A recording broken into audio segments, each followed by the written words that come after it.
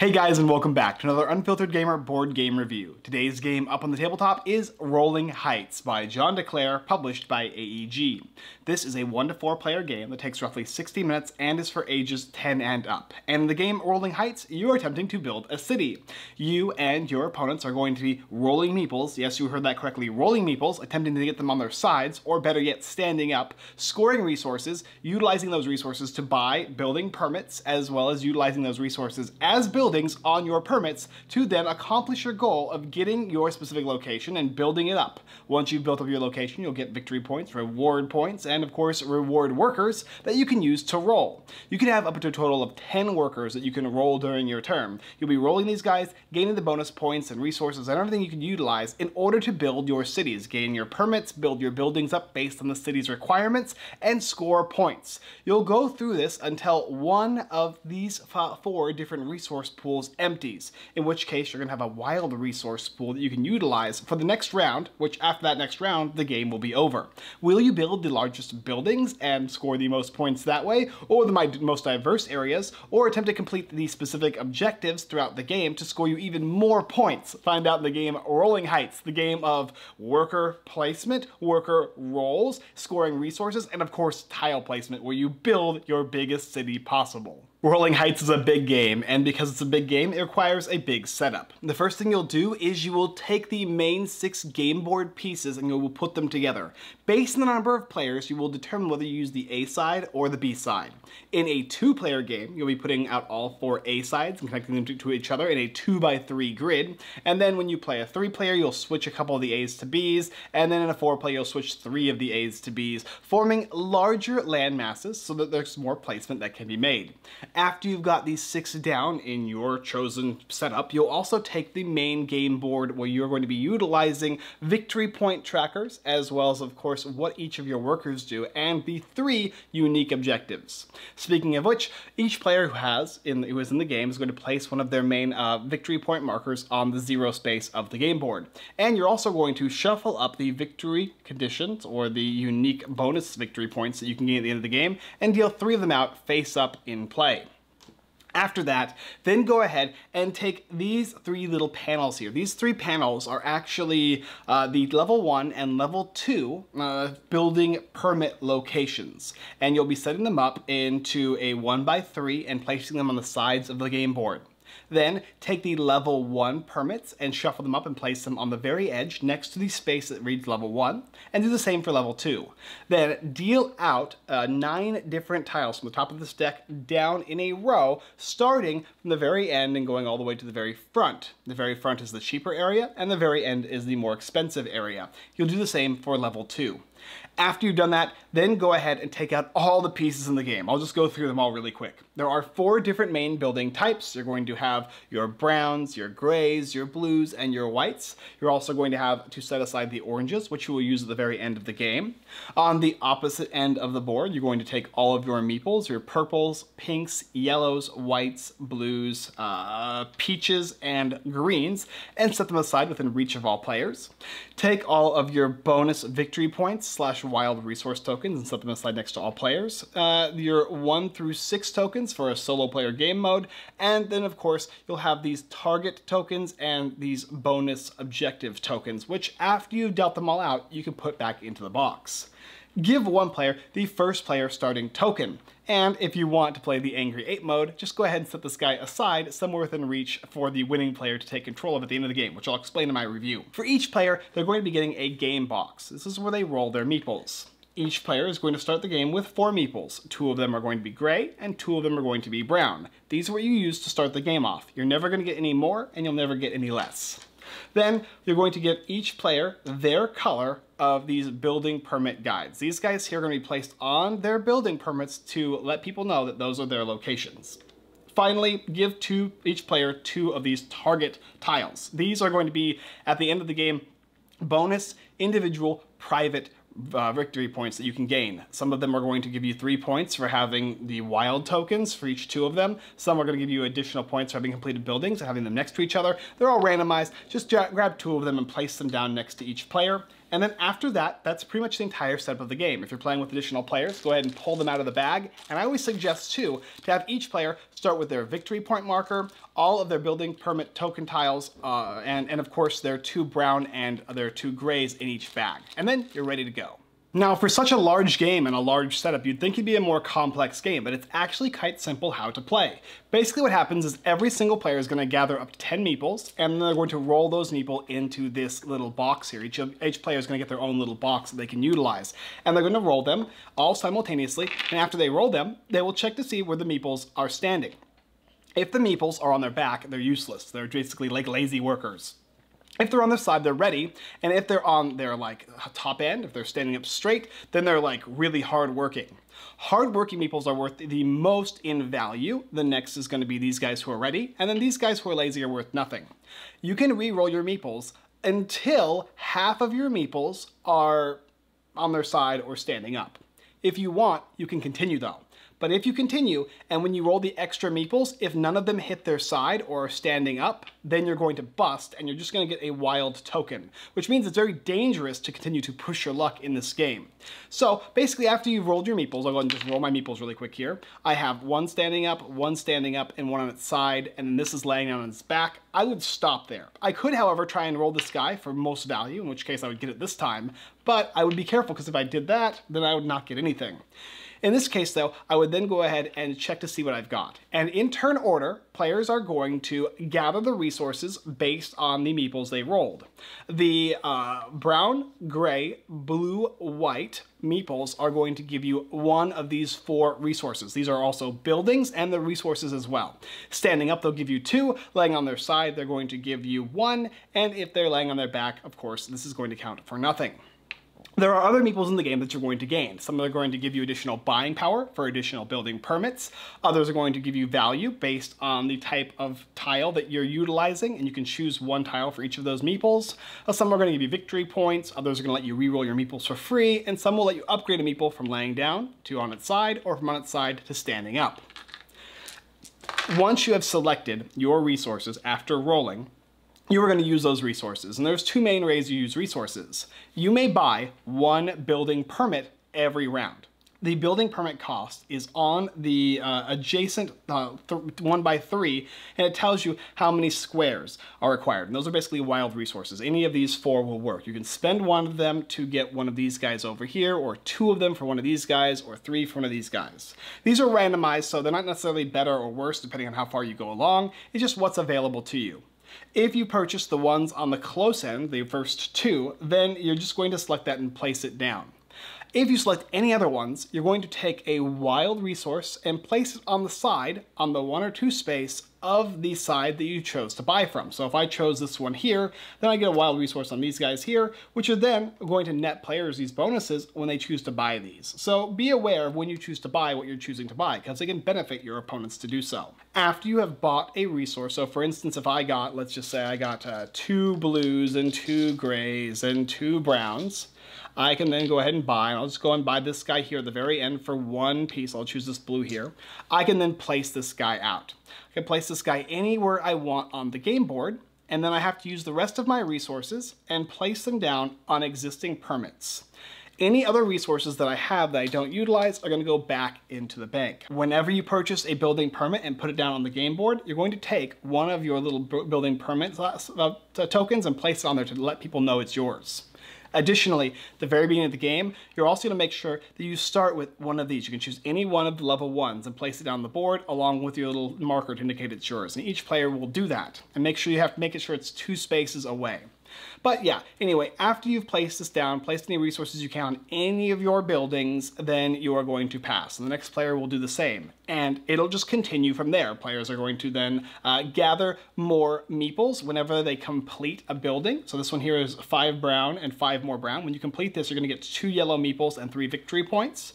Or this one over here is going to give you 5 victory points and a green meeple when you have a white, and 3 blue. This one over here is going to give you a blue or a white meeple and 3 points when you have a 1 brown, 3 brown, and a 2 brown. Placement also matters in the game too. When you choose a permit and you place it down on the game board, you can place them anywhere, of course, but there is restrictions. When you place one farther away from another current location of yours, it's going to cost you one extra additional resource. The only other way to avoid this is by placing it adjacent to one of your current locations. Also, check where you place them. When you choose to place one of these guys down, there's likely to be a cost. If it's blank, it's free. If there's a cost, like resources, it'll be 1, 2, or 3, and it'll also usually give you victory points. Additionally, certain locations on the board are going to require you to place certain types of these building permits. Some of them will only let you place houses or forest tiles or industrial tiles, and it'll let you know when you choose to place those guys there. But otherwise, that's how you play the game. Everybody rolls their meeples, then in turn order they spend their resources buying either a building or buying or placing down their resources onto building permits, placing them down, scoring victory points, etc., etc. Additionally, too, whenever you buy a permit, you're going to be moving all of these in the direction labeled on these boards here, and then you're going to flip over new tiles, allowing other players to buy stuff. You'll do that at the end of every player's turn, thusly the board will always be filled for all players looking to do so. When one of these resource pools runs out, that's when the game is going to trigger the last round.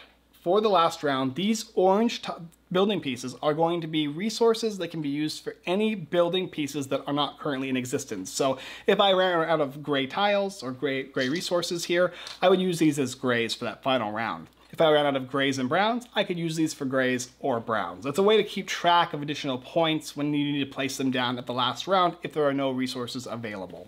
Whenever you score points, you're going to be using these little markers and moving them around this board here. And if you ever get to 50, you'll take one of your little building permit player markers and just place it on the 50, and then you can just keep going on the victory point track.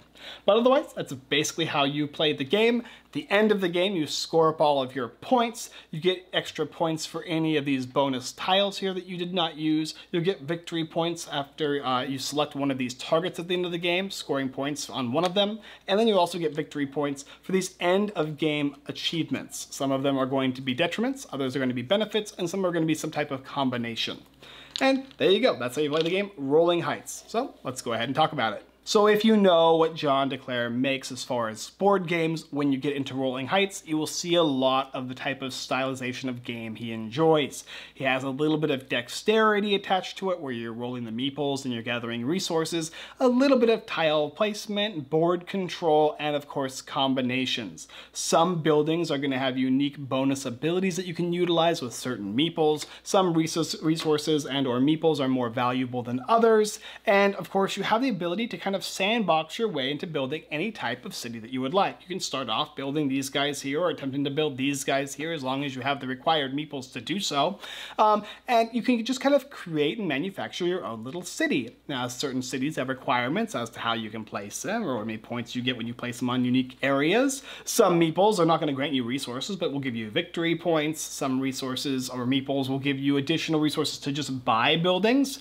And sometimes you can even make a building for free. These tiles are going to be coming out and changing the game up, and there's also little expansions too. We have little Kickstarter promo packs. This is the designer pack and like the Angry Ape one, and this one over here is the waterfront pack that has tiles that can only place adjacent to water, thusly changing the game a little bit. There's a bunch of like little mini aspects to the game as you play. The game itself is very simple. Roll meeples, gather the resources / buildings, they're basically buildings and resources, and then either spend them to get permits or utilize them as building, construction pieces to construct your building, finish it off, place this little cap thing on top, and then of course score your victory points. So in this case here, this is a 5 and 5, which is actually a really big one. But once you're able to do so, you're actually going to get something that looks kind of like a little building thing, which is kind of cool. I like how at the end of this game, everything feels like it comes together. It feels like a little city has been built. It's the closest thing to SimCity I've seen so far as the buildings and constructions go, and placing and gathering workers and whatnot. So once you got this guy here, this is a 5 by 5. You're gonna play, or 5 and a 5. You can go ahead and place this here. This indicates that you're done building this. You'll gain your bonus meeples. You'll gain your victory points. At certain times during the game, you're gonna have more meeples than you're allowed to roll. So you can kind of decide throughout the rest of the game what meeples you want to roll and how you want to gain your points / gain your abilities or gain your resources to build new things. You might be going after something like this really big bougie hotel here, bougie hotel, I don't know what you want to call it, where you only need blue and white. So I'm going to go ahead and I would go ahead and get rid of my gray and brown meeples if I had more than 10, because I'm focusing on that. But then all of a sudden I finished with that, and now I'm starting to work on this park over here, the Viceroy House, in which case I'll need a lot of browns. So you'll have customization even when it comes to rolling your guys.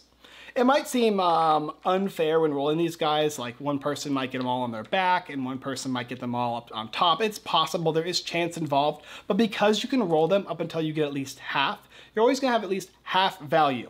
The only thing you don't want to do in this game is bust. If you bust in this game, you are going to be in deep doo-doo. Do not bust if you can help it. It's sometimes worth it to not roll. If you have 4 extra meeples or more, you should probably keep rolling, but once you get to that very end point, you're very likely on the same standing as any other player, and pushing yourself to try and get those points may be worth it sometimes, but other times it's just going to hurt you in the long run and potentially make you bust, and you'll lose out on an entire turn at the end of the game, which is so detrimental. Another thing too with this game that's a kind of slight issue I have is there's a lot of permits, and I like that. I like the choice, I like the variety, but every time you buy one of these things, you have to push everything down and flip a new guy over, and then it's the next player's turn, they buy something, and everything has to go down, and so there's a lot of kind of like just mechanical aspects to this game. The little houses, if you have one fall, it might topple and have a bunch of other pieces fall. You have to be very careful with your placement on your little building tiles. Some of them can be quite big. This is a 9 and a 7, a 4, 2, and a 4 to 2. If that 9 falls off next to this building, it might tumble everything over. So be aware of that when you're playing the game. There's just little finicky things about it. That being said, let's now gush. This game is excellent. I love the idea of playing SimCity. I love the idea of placing my own tiles, how each of the tiles give you unique benefits. They can give you abilities. You can select different meeples to roll to gather those abilities. They might give you victory points, they might give you additional resources, they might let you buy certain things, and how you place matters. When you place, you can score victory points just based on placement, and that can give you a lot of points overall, or instead you go for the easier placements to build your buildings to score points with that. Has beautiful components. All of these guys are easy to tell the difference between. The colors all match the different pieces. It's very straightforward, and you know what you're trying to do as you're trying to do it. If you feel like you don't have a plan, you can just go on the fly. You don't have to have this kind of like this extreme grandiose thing that you want to do throughout the game. You play it as you play it, and you just enjoy the game your first couple games. This is a game that's going to last, too. There's a ton of components. There's a ton of choice. There's a ton of things that you can select. I didn't even play with 3 of the different meeple workers my first 2 games, which means that I have a lot of variety that I'm going to get to set up. Next time I'll try to go as the political route, where I'll be scoring a bunch of points, utilizing 10 of these meeples to just score me points every round and not worry about the buildings after I've gotten enough of them. That might be a really cool strategy as well. The wild tokens are an excellent addition as well, making players buy on the side. If they choose to buy anywhere else, it's going to cost them, and it's going to benefit you as well. And if they stack too high, you're going to give somebody a lot of points. So sometimes you might make choices that are not as good for you because you know it's going to hurt your opponent, or not, at least not help them when they gather pieces for themselves. There is like not cooperation I should say in the game, but there's like a little slight competition in the game, but you don't feel like you're directly like punching somebody. You're just like, I'm gonna place here because this is the spot that I need, and it's gonna help me with my victory condition. And then they're like, oh, I wanted to place there. And like that's as much as it gets as far as nastiness goes, but it's enough to where it changes the game for their players and manipulates them into building cities they normally wouldn't build in certain areas.